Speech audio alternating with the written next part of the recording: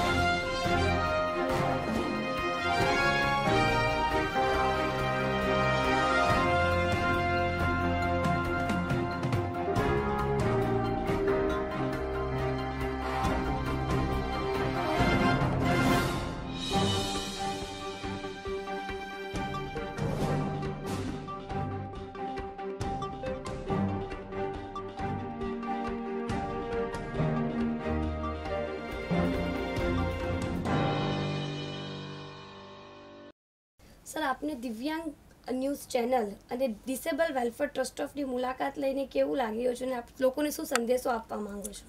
હું અહીં મારું નામ સજ્જનસિંહ પરમાર છે. હું અહીં સુરતમાં ડેપ્યુટી કમિશનર ઓફ પોલીસ વહીવટ અને મુખ્ય મથક તરીકે ફરજ બજાવું છું અને છેલ્લા 3-4 મહિના પહેલાં કનુભાઈ ટેલર ત્યાં અમારા ઓફિસે આવેલા એમના કામ સબબ મેડિકલ કેમ્પના આયોજન બાબતે. ત્યારે એમણે કીધેલું કે તમે એક વખત ત્યાં આવો અને હું એસપીએનઆઈટીમાં ગેસ્ટ હાઉસમાં રહેતો ત્યારે વોકિંગથી અહીંથી નીકળતો ત્યારે મને થતું કે આમાં શું હશે.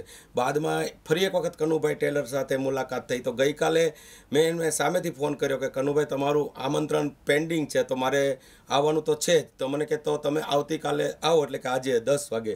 તો અમે આવ્યા હું ને મારા વાઈફ અને આવીને ખરેખર અભિભૂત થયા છીએ કે 400 જેટલા સ્ટુડન્ટ્સ અહીં દિવ્યાંગ અભ્યાસ કરે છે. એમાંથી 80 જેટલા તો અહીં હોસ્ટેલમાં રહે જ છે અને સુરત શહેરમાં દિવ્યાંગોનું સારામાં સારી પ્રવૃત્તિ અને તેમનું વિકાસની જો કંઈ પ્રવૃત્તિ થઈ રહી હોય તો એ બદલ જોઈને હું ખરેખર અભિભૂત થયો છું.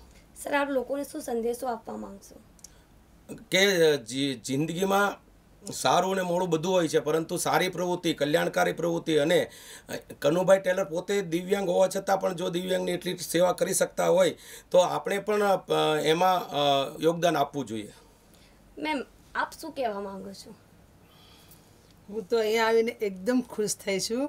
ફર્સ્ટ ટાઈમ જ આવી છું. સાહેબે કાલે વાત કરી છે તો મારે બી જોડે આવવું છે.